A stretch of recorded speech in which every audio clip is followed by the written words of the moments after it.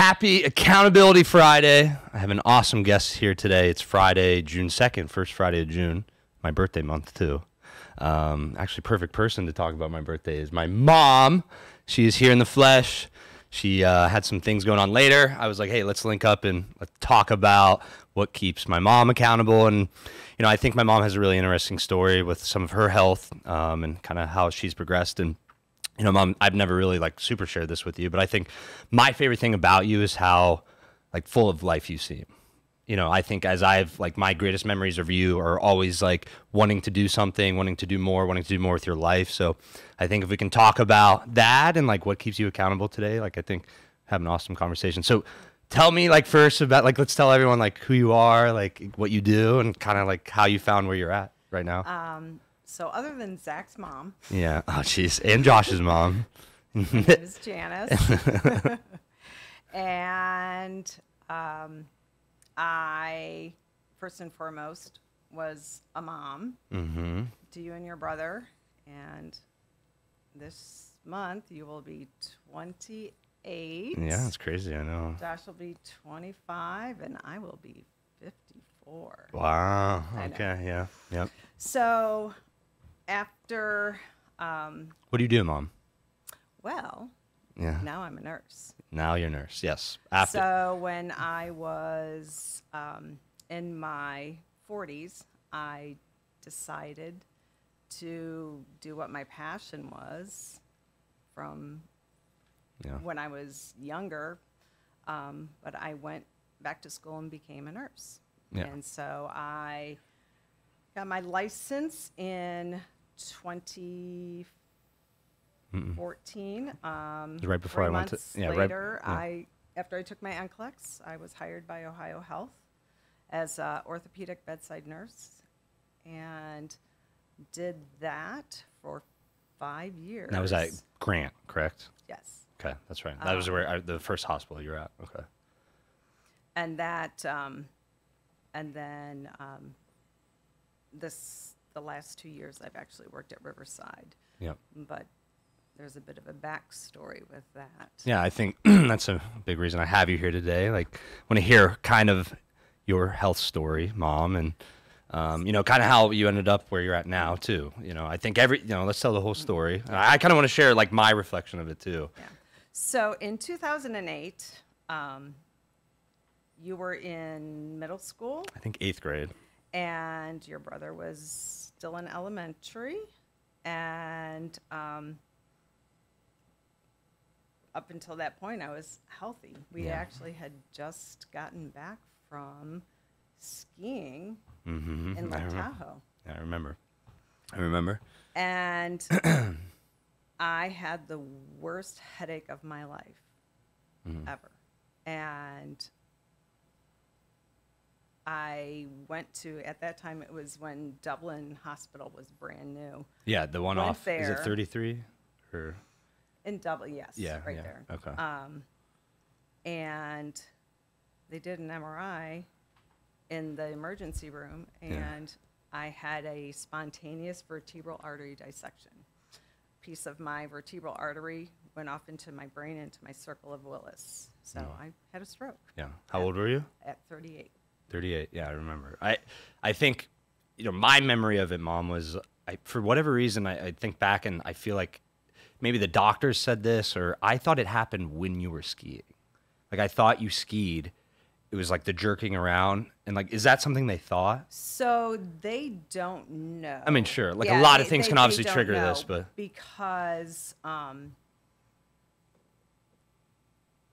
of, you know, my symptoms and stuff, I remember being on the ski lift and like looking through a kaleidoscope, it seemed like, but I didn't know if it was the altitude. I remember my fingers Yeah, tingling, yeah. but we were also skiing and I had gloves on.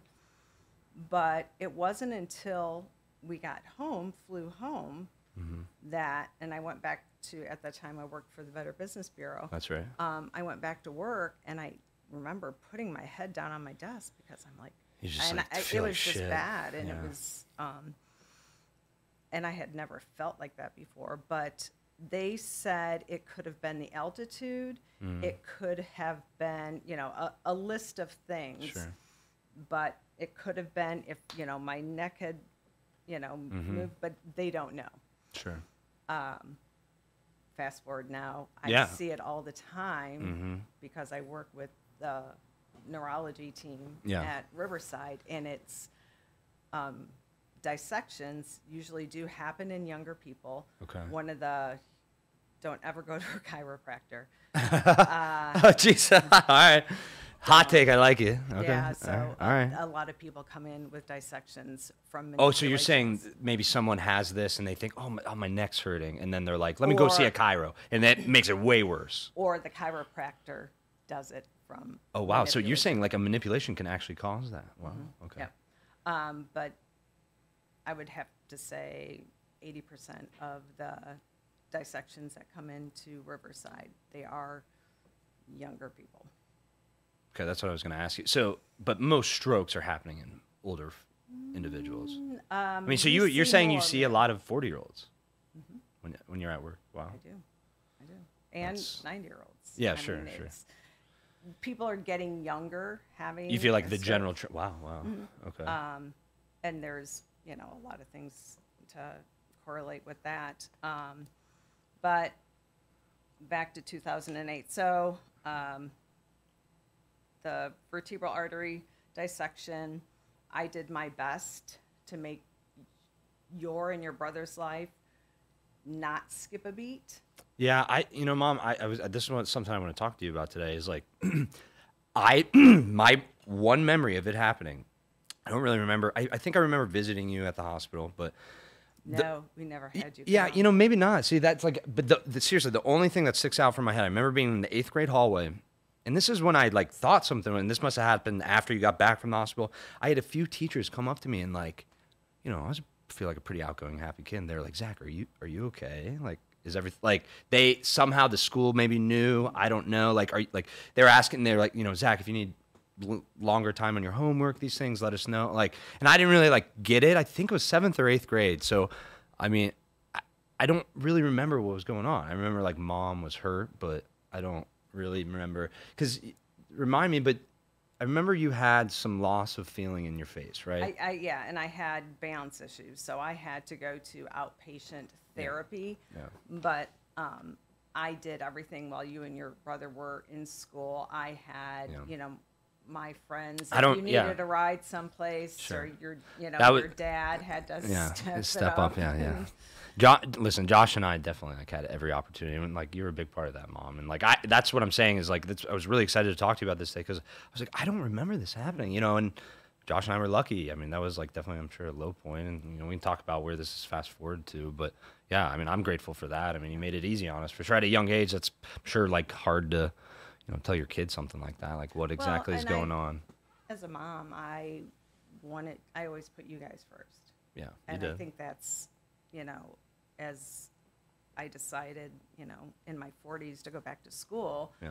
you guys were well on your way of, doing wonderful, great things and Yeah, it getting was to time where you for- needed to be. And it was time for me to focus focus on on, you. me. Yeah, I mean that's a Mom, you're a big reason I do what I do now. I mean, I was fired from Cardinal Health. I'm running my own business now. It's like I've learned that this is like a big selling point to a lot of my clients, like especially aging clients. I'm like, listen, there's no like you should be forever pushing, being curious, like thinking, hey, I can get better, right? Like age shouldn't really matter at this. And that was one thing you taught me. So I feel like very grateful, like to like, I kind of lost my way in my early 20s, and I'm lucky to like have your support and, a lot of people's support through, training with Zach. And it's like, it's what I've always wanted to do is like help people in this way. And like, you've inspired me, you're helping people in your way. And, I think I'm really grateful for that. So it's, I think Josh and I are very lucky, and we love you, Mom. So, Thanks.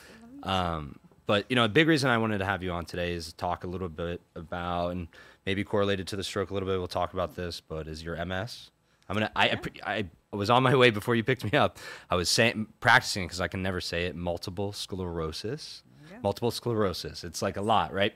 And I think It is a lot. yes, it is a lot. And I think it's almost interesting because it's a degenerative disease, right, Mom? and very muscular related. I'll let you talk all about it, but I think so interesting. Like my life is very much a lot of fitness, right? And now you have this thing in your life that requires you to be accountable with your fitness a little more. So this is kind of what I want to talk to you mostly about today. So tell me, like, I remember sitting down at Whole Foods and you telling me and Josh, like, I won't ever forget that. I had a little yeah. a printout for you to read. Yeah, Mom, Layman's terms. you've said this about yourself, but sometimes you're a little morbid and it makes me giggle. But I think, it's just because of how you look at life. And I remember that conversation and being sad, but like never like super worrying because like if anyone can get through something, it's you. You've been through a lot of shit in your life. So, take me back. When was that? 2015, 2016? It was 2015. So Yeah, and how did this happen? Because I remember you thought you had Lyme yeah. disease, or No, so I don't remember. Yeah, I was working at Grant, and I was getting ready for a meeting. I was on a bunch of shared governance groups, doing policies and procedures Sure. for Ohio Health Sure, and all sure. that. I was very involved with that, and I was getting ready for a meeting, and I was at home, and it was like I was on this spinny ride. You remember those ones? Yeah, I love those they- ones. yeah, those are my And favorites. And then you get off, and you're like spinning. You were dizzy. That's You were really dizzy. really dizzy to the point. It's called nystagmus. My eyes were going back and forth, and I couldn't stand. It like brought me to my knees, and I just started. My throwing eyes up. sometimes I feel like do that Yeah. a little bit. They So- like but it shudder. wouldn't- Yeah, but you're they saying it wouldn't stop. continued. Yeah, it's called nystagmus. Wow. And so it's like if you're on a spinny ride and you stop, and your eyes are still They're- spinning, but mine weren't stopping. So I couldn't, my balance, everything. So If I looked literally- at you when it was happening, would I see your eyes Oh, yeah. moving? Oh wow. Okay. So brought me to my knees, and then my your God. body's reaction is to throw up, like if you're on a spinny ride. my and- God. Yeah. So I like. It's like crawled to vertigo. the It's like back. vertigo kind of. Really bad vertigo. Okay. Yes. Wow. So crawled to the toilet to throw up, and I had my phone there, and one of my nursing school friends was a neuro nurse at Riverside, and I called her, and she came over. She thankfully wasn't working. She did a quick neuro assessment on me, and she got me in the car, and we went to Ohio Health freestanding emergency room. So due to my history of stroke, they got me into the MRI right away. I knew it wasn't a stroke Yeah. because it was different. Different, okay. It was so totally different. And So did that make you less scared? I guess. Like, were you like nervous? no, You were it just was like, what the hell? What is going on? yeah. Because this is not normal. And once again, I'm healthy. Yeah. Allegedly. So then they transfer me over to Riverside Okay. because they see it's not a stroke. Riverside's the stroke hospital. Yes, That's where they take we stroke are. patients. Yeah, we are Okay. one of three Okay. kinds of stroke. Oh, sure. Yeah. Okay. Just so I understood. If you ever have anything neurological going on, Go to Riverside. Okay. All right. their neurology team is unbelievable. Sure. So went to Riverside, got the whole gamut of tests. I had a general neurologist assigned to me. 24 hours later, I was discharged. They said I had vestibular neuritis, which I had never heard, and there's vestibular therapy. Okay. So it is like physical therapists that work with, Yeah, like yeah. your vestibular system. Sure, your, sure. Your rocks in your ears Yeah, for your yeah. balance and all Yeah, yeah. that. Because I still had the nystagmus, and Sure. then I had to follow up with that neurologist. And so I was off work for like a solid 3 months because I wasn't getting better. I was going Wow. to the therapy. I was You felt your doing all balance the for those things. 3 months was still bad. Oh yeah, and then that's when I started getting migraines. I had never had a migraine before, and I'm like, what is going on? I remember that. So Yeah. went back, for my follow up for the general neurologist and at his office, and he said, we're going to do some more tests because from your MRI from 2008 to your MRI now, you have more lesions on your brain. And I'm like, lesions. And you're like, what is this? What? What's a lesion? Yeah. So I had to get a lumbar puncture, an LP. They did more blood work. And I still remember it was March 18th of 2015. I get a phone call. I was with my friend that I had called, you know, to come and help me in the car going to get a pedicure. And this doctor calls me and says, "You have MS." He just called you and told you that? Called me on the Really? phone and told me. I'm like, You knew this doctor, though. I mean, was that inappropriate? I mean, that almost seems like... I don't know. I feel like you conversation should have in person, right? Yeah. Okay, so he called... Bedside etiquette 101. Yeah. Yeah, not great. Okay, so he calls and tells you this. Yeah, and I'm like, what? You're like, what the fuck? Yeah. So they gave me a 5-day steroid treatment, IV steroids for 5 days. They left the IV in. I just would go back to Grant, and they would do it for 5 wow. days. All my symptoms went away. And Just that's like a one of the short things- term. That's one of the things when you have an MS flare, due to the inflammation, steroids brings it down. Sure. So, Sure. Tough on a lot of things, though. Insulin. so when you are diagnosed with MS, it's not like one thing and they say, okay, you have MS. You have to check boxes. So Okay. Yeah, more than 2 neurological events, 2 or more neurological events. So I had a stroke, and then I had this thing that had happened.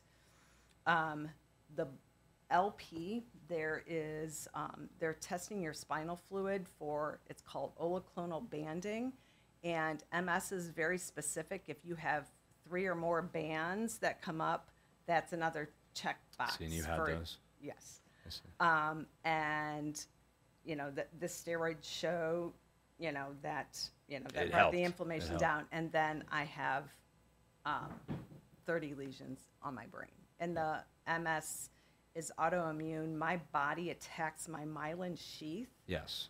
for my neurons. So my messaging Yes. doesn't work right. And once your myelin sheath is gone, it's gone. So, yeah, it's gone.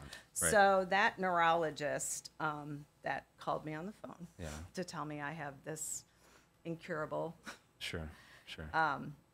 disease, I went back to him and I said, I appreciate, you giving me this diagnosis, but I'm going to find a doctor, a neurologist that specializes in MS. Yeah. And he was very appreciative of Sure. me being Honest. honest Sure. that, okay, you're a general neurologist, but this isn't. It's for you. Yeah. Sure. So something that I've learned being a nurse, and I would advocate for my patients, but you as an individual, anybody, you have to be your biggest advocate. For sure. So Yeah, that's because what I did. you're always going to look out for yourself first, right? I mean, Right. like sometimes. Well, it's kind of like that whole scenario of when you're in an airplane, they talk about the oxygen Sure, mask yeah. coming down. You that gotta have take to care of put yours it- first. You got to put yours on first before you can help your kids or your kids or the person next to you. You got to take care of you. yeah. So I like that. So I did a little research, within Ohio Health and found that there's an MS center Mm-hmm. at Riverside when they redid the there's huge neuroscience, Yeah. that big silver tower. Yeah. And there's an MS clinic there that people come literally from all over the country Yeah. to see the docs there. They also have a movement disorder clinic in there and the stroke clinics in there. Okay. So, And this is where you work too, right? and this was before I started Yeah. So working yeah, you 'cause I was saw still her at and now Grant. you work with her. I right? work with her, and I also work with that general neurologist that called me on the phone to I tell mean, that's me got to I make have you MS. feel good, right? Being around like the people. But he still doesn't remember me, and Really? Yeah. Someone who's like so monumental in your life doesn't really. All right. That's No. kind No. of shows the But power yes, there. it's I mean, interesting working with my neurologist when she does round, but I have, figured out, not only do you have to have, a good doctor, and, we have found, an infusion that, so currently with MS, they don't want you to have create more lesions in your brain. So That's the what they're goal. working on right now is to suppress so you don't have more damage. Sure. Hopefully within research, They can start to figure out how to regress how to regenerate the myelin sheath. Sure. So, but this is where we're at right now. with the research. So, yeah. Stopping more than 30, right? Okay. So, And because bringing that back. So, okay. And this is the infusions you take currently, right? Yes. Yeah. So what exactly? Because me and my mom try to get lunch at least once a week, and like there's some weeks I can tell. Well, the day you're getting the infusion, it's a pretty good day, right? It's following. the day. I always kind of know when I see. Couple days after, because they pump me full of fluids. I also get pumped with steroids. Yeah, you feel awesome. And I don't know if you remember, like Benadryl for me doesn't take me down. Makes me same with me. It makes me feel like, and I heard this is like a real thing. I have a pharmacist client, and I was like, I thought because people talk about taking Benadryl like before a plane ride or something. I'm like, no. Yeah. I'm like, it makes me going crazy. Like it makes me feel, because I think allergic to a couple of things similar to you. Yeah. So yeah, you and I are built similar. very, yeah. very closely. So yeah, I'm on an upswing, and then so my infusions, what they do is they target my B cells. Yes. So you have a couple different cells, in your body. So the B cells are like the posse for my killer cells. The way I explain it is like in middle school or elementary school, if you're going to go to, a fight and, Sure. the bully says, hey, meet me out back. Yeah. After school. Yeah. And the bully has to have his posse. Sure, to see him, his to ego, go and do it. his ego. Yeah, he needs, his posse to attack. Yeah. So that's how it is with my immune system. My B cells are the posse. Okay. And so the theory is that you kill the B cells, and the killer T cells can't attack I my see. myelin sheath. Okay. So Okay. every 5 months I go, and they are considered chemo drugs. Sure. Wow. So it's a bunch of poison being pumped Sure. into my body, Sure. but It makes you feel pretty good. I want to keep my brain Yeah. Right. This is the approach. keep functioning. Yeah, that's what I remember we've talked before, and you've said it's chemo, and I'm like, I don't really understand. I mean, this because is it's killing cells. is that why it's Yeah, and considered I mean, more there's chemo? certain protocols that like the nurses that are administering it, they have to wear special. Really? Wow. Yeah, because it's toxic. Yeah, sure. They have to wear special gloves. There has to be special tubing Okay. used. And you sit there for a while, right? Yeah, I'm there all day. They don't come to your home, No, right? it has you to be at have to an go there. infusion center. Like when you're leaving there, how do you feel when you're leaving there? Do you feel down? No. I mean, well, actually, because I get Benadryl a couple times because my body has a reaction to, which is normal. Sure. You're saying that they the have up to feeling? slow, the infusion down because I start to feel like anaphylaxis type Really? things. Wow. Yeah, Huh. because it's an invader coming into your body, so your body is reacting to that. So, I get extra fluids, I get the Benadryl and extra steroids, and it's like IV Benadryl, so it's not like popping a couple of pills. It's like real Benadryl. So, Yeah. and I'm all all juiced up from the extra saline. Do you and lose everything. like appetite or anything? I don't I'll nibble on things there, but It doesn't make your appetite change or anything? no, later. So Sure. once day 3 and 4 start happening, that's when the flu-like symptoms start. Wow. And that's when Yeah. I don't want. So Yeah. It can't that's feel when you're super like, good.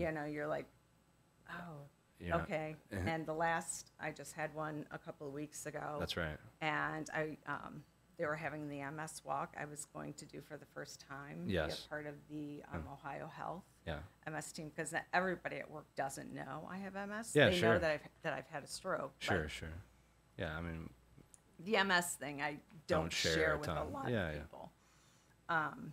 But my neurologist, who's the head of neuroimmunology for Ohio Health, Dr. Nicholas, she had asked, and I was like, yeah, great. sure. Well, yeah, I mean, you're great at. Yeah, you didn't feel good. felt like, ugh. Yeah. So Wow. I couldn't go. So, yeah, the 20th, the MS walk was at Capital. Yeah.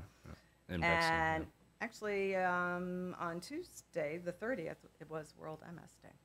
Yes, I was gonna say. I think May is. May 30th was. May is MS month, right? Like I think. It could be. I don't know. Once again, yeah. it's not something I'm. Yeah, sure, sure. I'm.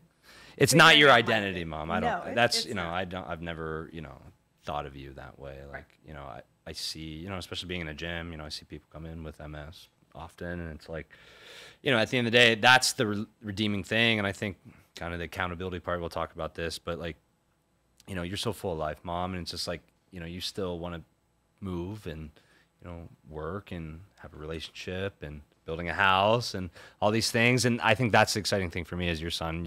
I get to see you still living your life. So, what we were talking about on the way over here a little bit, you're starting to be a little more active with MS, right? One of the things you practice a little bit is yoga. And I want to hear kind of, because you were telling me some things about how yoga's actually scientifically been proven to help with MS patients. Yeah, Okay. when I was doing my And talk about some of the other things you're doing for your MS too. Yeah, I mean, I have, I've got, a great neuroimmunologist. Sure, support system. Yeah, my docs, because I have doctor's appointments all the time for this and that and whatever, but it's to keep up on things, and because of, like I have to go to the dentist every 4 months because of what MS does and what the meds do and all that. So why exactly is that? You've told me. So because a lot of the medications I take dry my mouth out so much, and another reason why I Sure. drink So bacteria so you're much saying could build up and right, stuff. Yeah. Okay. So okay. and I still have all my teeth. You know how I am about teeth and having a nice smile. Yes. Very important. And so I have to do things like that. But then I also have, I always say other tools in my tool belt. As much as, Western medicine, I need to have that, but I do other things. Yeah, this is what I love, Mom. Yeah, the Eastern side. So I do acupuncture, and it's super with a helpful. Doc, a legit, not some witchcraft that's in a back room someplace with some incense burning. Okay, he's a doctor. Yes. He's an MD. Okay. And he's a primary care physician Sure. too. But Okay. When he was going through his residency, he worked in an ICU, and he saw a patient had a reaction. It's called Stevens-Johnson syndrome, and it's basically when you get antibiotics and your skin rots away. Oh my God. So at that point in time, he was like, there has to be something more than just drugs that can help people. And that's how he went on his journey. And he was actually the doc that presented to Ohio Health for their insurance. Oh, wow. All the evidence-based data and research. For acupuncture. So now you're saying Ohio Health covers it. Covers 15 visits. Now it's That's only pretty good. for migraines or lower back pain. Sure. Which I do get migraines, Sure, so I'm legit Ohio. Yeah. But I also I do it for my whole body. Sure.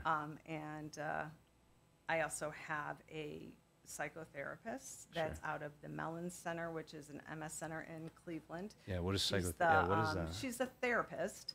Sure. She's not a psychiatrist, but she specializes in MS. She's the only. Oh, wow.